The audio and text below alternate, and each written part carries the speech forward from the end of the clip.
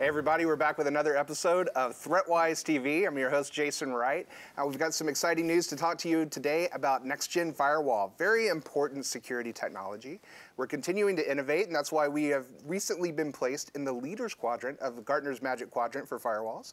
And partially because of that is because of innovations like the ones we're going to talk about today, which is multi-instance. And so to help me talk about that, I've brought in the very well-hatted, longtime friend, Scott Bauer. Welcome back to the show, buddy. It's good seeing you again. How have you been? Doing good, doing good. You're looking good? So I wore the white hat today, not the black hat, so we're on the good side today. Oh, you're building up a whole inventory. Nothing close to yours. I have two, black and white, that's it. I think last time I counted, I was a little over 35. So. Okay, you need support, but that's all right. I need a hat budget, yes. But we'll talk about that later. Let's talk about multi-instance. What is this that we're describing here? So, for the longest time, we've had a requirement for customers to have multiple logical firewalls in their environment. And we did extremely well with the ASA and multi-context. We were one of the first ones out doing it. The competition kind of came in and kind of mimicked what we're doing. But we've been very successful in ASA and multi-context. The challenge you have with that is it's a shared fate environment. Yeah. So you could over-provision, you could have issues where one firewall could impact another. And the other piece of it, which is critical for, as you had said, our innovation into the future, all the features we had to write had to be multi-context aware because it was all based on the same firewall. Right. But now with multi-instance and firepower threat defense, we've changed the game again. So we're kind of upping our game. We've improved on an innovation, innovated on an innovation. So we've gone from multi-context, from ASAs, to now we're supporting which hardware platforms is this running on? So it runs on the 4100 and the 9300s. Gotcha. So it's the bigger chassis that we have. It's not yet right now on the 2100 and lower. So it's just on the bigger chassis. But if I understand this correctly, carving out the functionality and the hardware resources to provide multiple individual instances of firewalls, that sounds like a larger type of deployment. So I'm thinking large enterprise data center type of stuff? Well, that is the sweet spot, but we can't forget the 4100, that price point could fit into our mid-sized customers, where they want to put a firewall at the top of a rack or in their data center, but they want to segment that out physically or logically as well. Okay. So we're talking about doing it logically, so carving out these hardware resources to create individual instances. And you talked about some of the problems that solves with, the overriding the resources of the hardware device. It's a shared environment. You could oversubscribe your firewalls. That could be problematic. And they can impact each other, correct. So we've solved that problem. Yes. Well, we're using Docker technology. So it's an industry standard, somewhat, Docker, and we're using the Docker technology on our explicitly designed hardware for firewalling. Okay. And I know we've talked a lot about, simplicity has got to be part of what we do with everything security. With everything we're doing. Complexity is the enemy of security, so we need things to be simple. This sounds complex. It sounds like a dream within a dream kind of stuff. Is this how?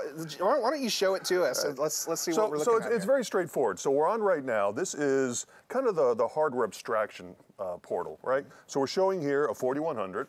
And we see we have up to 8 ports. Only 4 are green right now, 4 are being used. There's other option slots, et cetera. But we're not going to get into that because this is not a 4100 tutorial today. Sure. But we're going to use this 4100 and we're going to logically look at the different components from a hardware point of view. And then we're going to build a firewall right here on the show. Carve one out. All right, you ready? All right, love it, let's do it. So when you're looking at firewalls, what's the first thing we got to do? I'm going to secure 2 subnets, 2 networks, right? Set up the Gazinta and the Gazata. The Gazintas and the Gazatas, yeah, all right, we got that.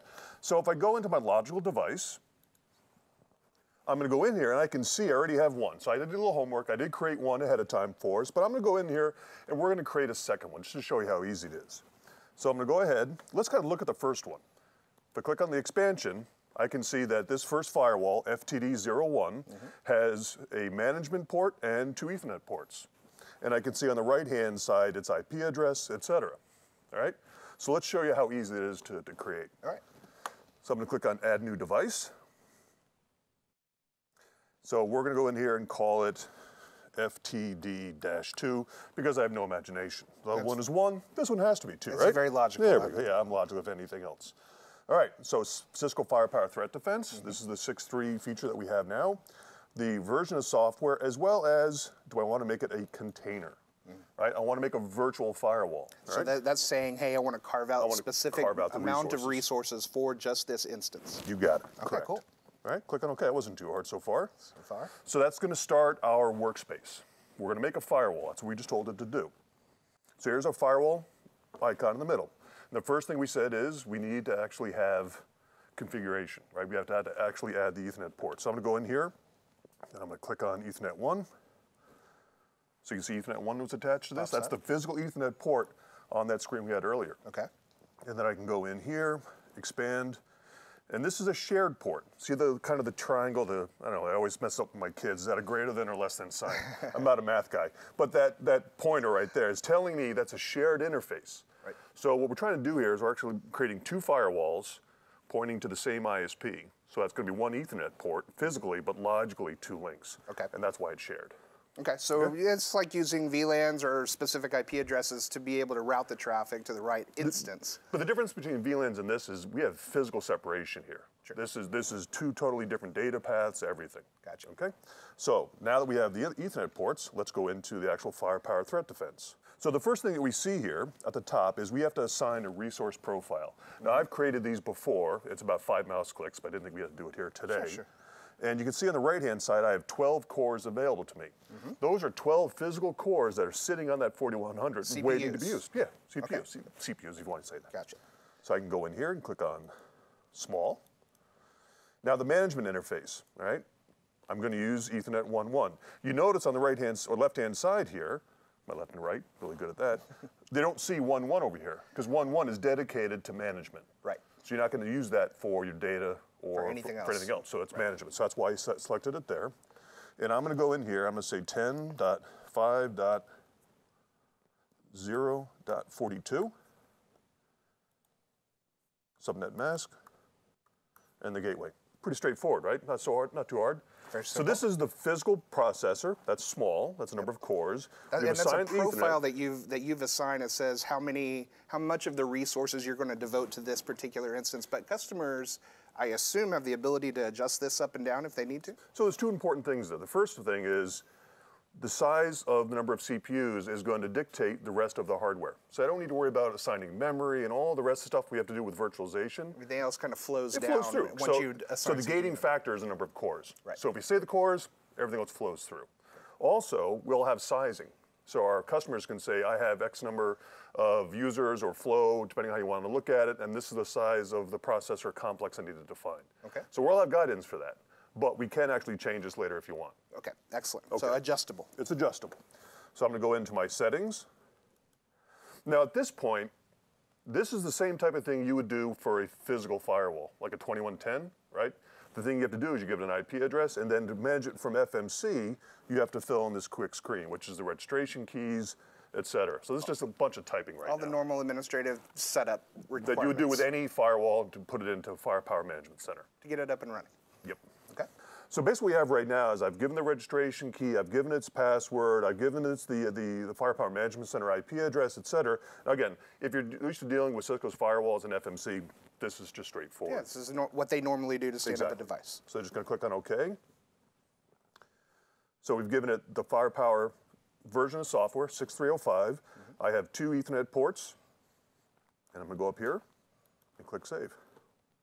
And we just created a firewall. That was pretty straightforward. Yeah, just created the firewall. It was very simple, and now we've got the kind of stability that keeps the resources from taking over each other or sinking the whole ship by having one go out of control, right? Exactly. And the key thing is I can run different operating systems, right? Very cool. So you saw in there I picked the 6.3 release, but I could pick a 6.4 or whatever when they come out. Different iterations. Okay, excellent. So right now it's installing and churning in the background, so it's not too exciting right now. But now that we have it all set up, I'm going to flip back over to FTD1 because that's already up and running. And then we're going to go over to Firepower Management Center, and there's FTD1. It's ready to go. Do you know that's a multi-instance? Can't tell from looking You at don't it care, here. do you? No. Again, as we said earlier, if I give you the Ethernet ports you want, I give you the processing power you need, and the functionality from a firewall point of view, do you really care? And the answer is no. And Don't care about how much memory do we have, or what's the CPU clock cycles. Exactly. Just what's the performance, and we can control that by setting the cores assigned to it that you mentioned earlier. All right, very cool. So if I click on Edit, all right, there's Ethernet 1, Ethernet 2, and the sub interface. Pretty straightforward. Very. Now that was pretty simple, wasn't it? Very. How about if I make it even easier? So yeah, I'm thinking like that was pretty quick, but what if we need to do this like 1,000 times? Exactly, right? So this is all fully scriptable. Now, we're not going to go into Python 101. This is for the coders. It's not the faint of heart, but it's... That's my line. There's a line here for this discussion, correct. So, but with Python or scripting, we actually can, using the open APIs that we provide, this can all be onboarded on FXOS, which is the chassis manager, and then actually imported into FMC, all automated. So we can script up the dissemination of these across hundreds or thousands of instances. Exactly. All right, so I'm hearing a lot of great things about it for sure. All right, so here's the scripting part of it, right? So as you can see here, now this is a little bit sped up, but this is basically a script that's actually going to take the hardware components that we said that we had. We're going to install them or substantiate them within FXOS. We have the firewall, and then add them to FMC, all scripted. All scripted, so automated and running in the background, and it takes a few minutes, but it's all doing that on its own. Yep. All right, so I've seen the simplicity of it. It was very simple and quick. We've done it a couple of times now in a couple of different ways, just on our show here. Very stable, like we said, so it's not allowing one firewall that may go awry to pull down the whole device. So we're saying stability is we have separate data planes, separate management planes, separation of everything. Everything is carved out and isolated. So one cannot impact the other. That's why we use the word instance. Correct. And then this is kind of the automation that's coming along with it here in the scripting. And does this run with third-party tools as well? Yeah, so any provisioning tool that like an MSP would use that has a scripting backend, which pretty much all of them do, they can script this and integrate it with their provisioning system. Awesome, man. That was a fantastic demo. Thanks so much for coming by thanks and for showing having me it on the to us. Great new features. So if you want to learn a little bit more about the 6.3 operating system and the support for multi-instance in Firepower, you can check out a little bit more at cisco.com/go/ngfw for next generation firewall. So I've been Jason Wright. Thanks for tuning in to this edition of ThreatWise TV.